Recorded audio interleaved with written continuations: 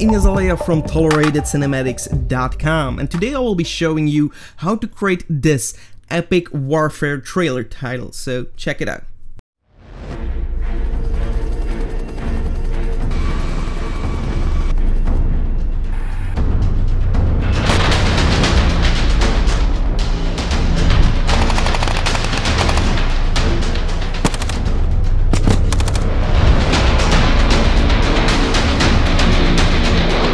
Alright, so that looks very cool, and we're going to recreate this in After Effects right now. But if you don't wish to follow this tutorial, or you want to support our YouTube channel, you can always buy this template with the link in the description. It's really easy to edit. It also includes a tutorial on how to do that. But for those that want to know how it's done, let's start with the tutorial. So I'll create a new composition, make this full HD, and rename it to main comp. I'm going to make it 30 FPS, 300 frames long, which means 10 seconds, and click OK. And then right here, I will go to Layer, New, Solid, and I will rename this to Background. Click OK, and then we're going to Effect, Generate, and we're going to pick the gradient ramp and change the linear ramp to a radial ramp. We're going to change up the color, so it's completely up to you. I'm going to use some kind of the same colors that I used in my preview, right, like this here.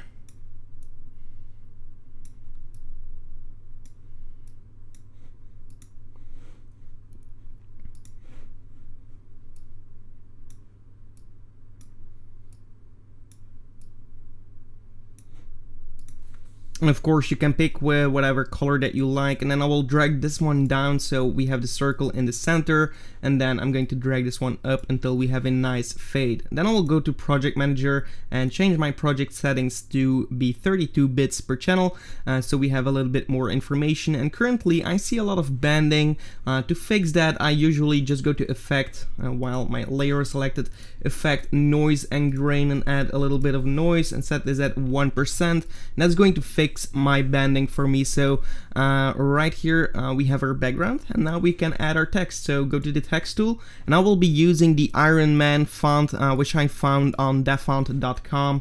We'll go to my text tool, click over here, and just write warfare like so.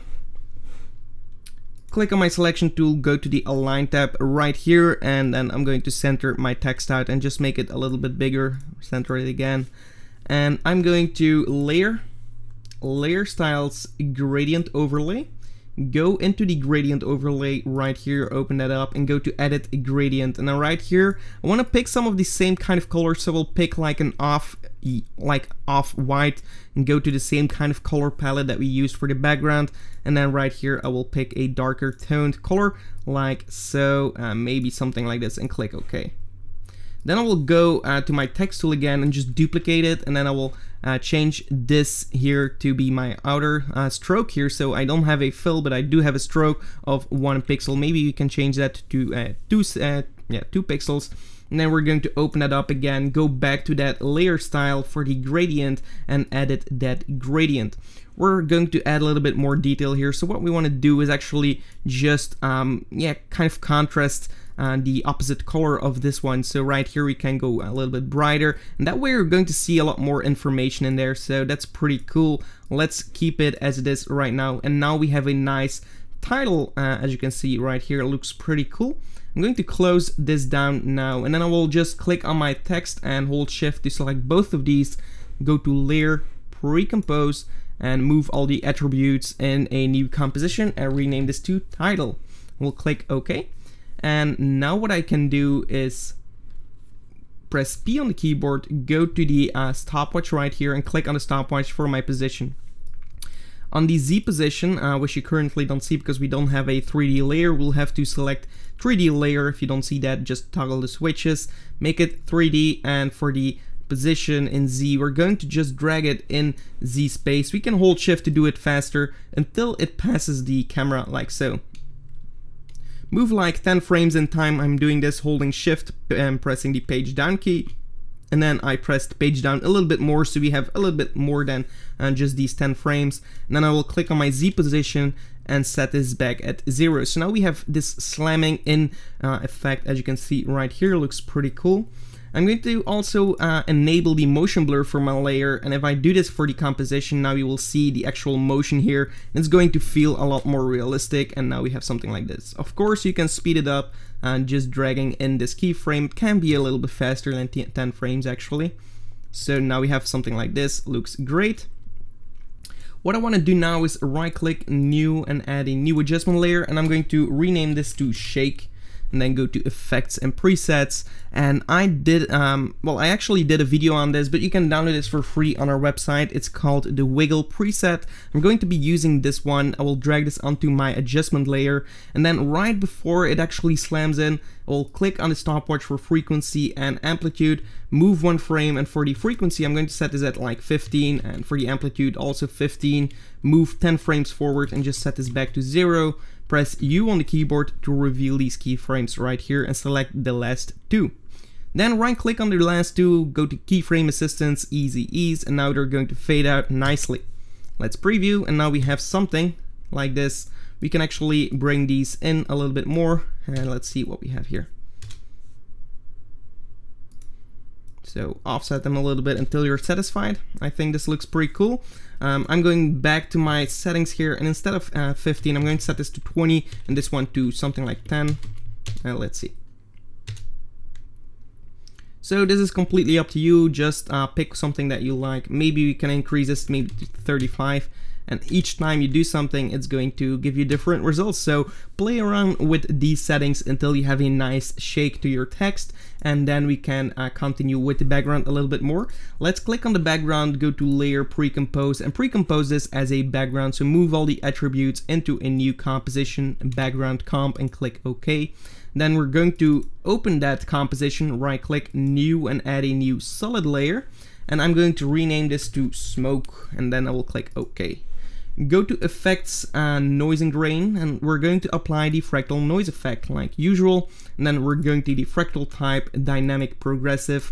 I'm going to increase my transform here, so open up that transform, the scale. I'm going to set this at 500, so we have a nice large smoke like so, and then I'm going to hold Alt and click on the stopwatch for the evolution. Right time times 120, and this is just a little expression that just animates the evolution over time, so you're going to see some animation right here in our fractal noise. We can do the same thing actually for our offset turbulence, but Alt click and click on the stopwatch for the offset turbulence. But now we're going to need a little bit more advanced kind of expression. Well, it's actually rather simple, but for some people it might be. So we're going to create 2 brackets. In between these brackets, I'm going to create write value, open bracket, and write 0, close bracket, and then just plus actually, write plus time times also 100, comma, open, or before we open the bracket again, value, open the bracket, write 1, close the bracket, and there we go. So that's it we have to do. So what is this actually doing is it's looking at the value of X. So this is the first position, and then I'm going to add time times 100. So now it's going to look at the X, and it's going to add a time expression, comma, value 1 is for the Y, and it's just going to take whatever value we put into it. So if we're going to animate that, it's just going to stay at that value. That's all it's doing. So we just wanted to actually offset the X, and now it's actually moving to the right, as you can see. So now we have some smoke flying to the right. Go to the complexity, set this at like 4, and then click on your smoke right now, and then just toggle the switches, go to mode and set this at multiply.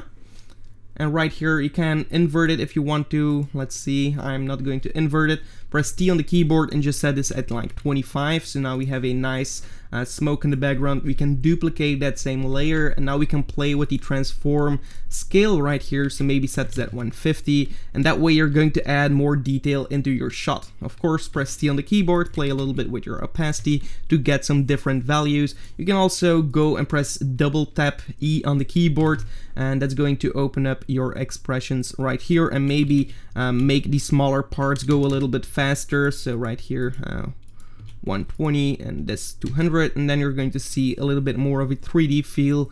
Just play around with these settings and you can get some really cool results. Okay, go back to the main comp. Now we have our background like so, and now all we need is some kind of particles to just simulate that warfare tone. So we're going to create a new solid layer right here and rename this to particles. Or particle, because I was actually too lazy to add that extra S. Okay, so go to Effects, and now we're going to add Simulation CC Particle World. Go to the Producer. Actually, before we do that, go to the Grid and Guides, and here I'm going to uncheck Grid, like so.